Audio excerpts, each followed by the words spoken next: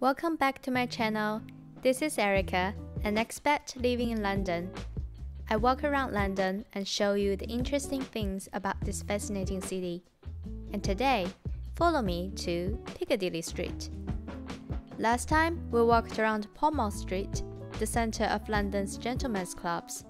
Walk 5 minutes to the north of Pall Mall Street, we'll reach the Piccadilly Street, where the gentlemen did their shopping in the 18th century.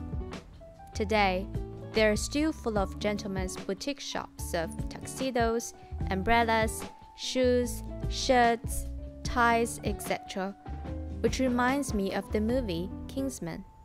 Piccadilly Street is not only for the gentlemen, but also their wives, the ladies in London.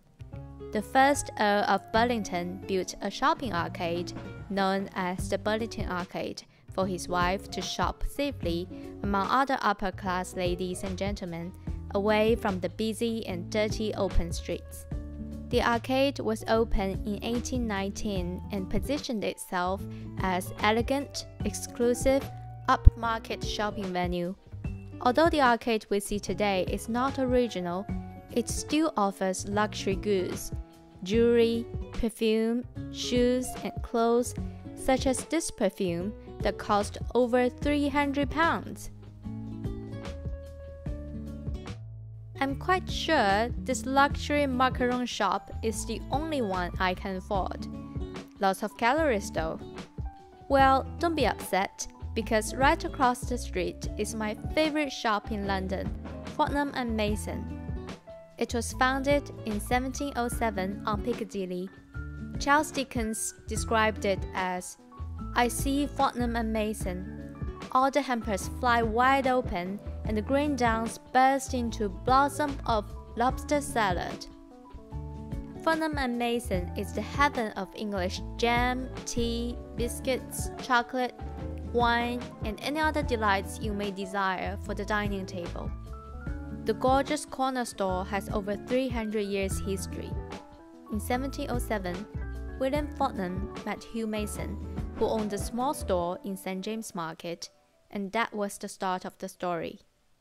Mr. Fortnum was a true entrepreneur, and he capitalized a number of ideas of developing portable food for travelers heading west from London. One of the ideas was Scotch egg, hard-boiled egg wrapped in sausage meat and coated with fried breadcrumbs.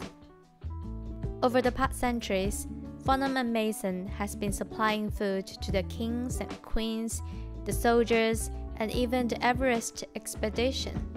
There is a tea room in Fortnum & Mason where you can enjoy a decent afternoon tea. Fortnum & Mason is truly an English brand, and all the stores were located in the UK, although it offers global delivery, until the first ever store outside the country opened in 2019 in Hong Kong. So, definitely come and check out Fortnum & Mason when you travel to London. Next to Fortnum & Mason, Hatcher's is London's oldest bookshop, established in 1797 by John Hatchard. Hatcher's has been on this location, number 187 Piccadilly Street, for over 2 centuries.